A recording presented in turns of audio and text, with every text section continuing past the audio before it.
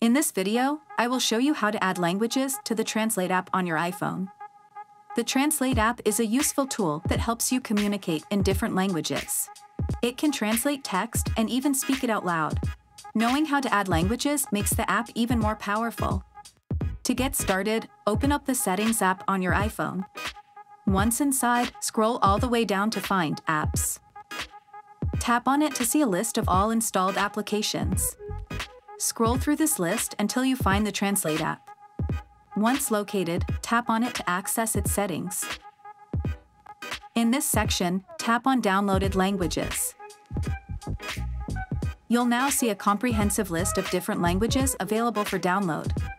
Each language will have a downward arrow icon next to it. To add a language, simply tap on that downward arrow icon next to your desired language. The download process will begin immediately. Once you've downloaded a specific language, it becomes available for use both online and offline, perfect for those times when Wi-Fi isn't accessible.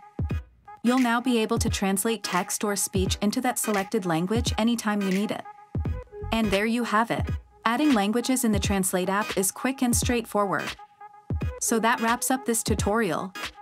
If you have any questions about this whole process, please let me know in the comments section below.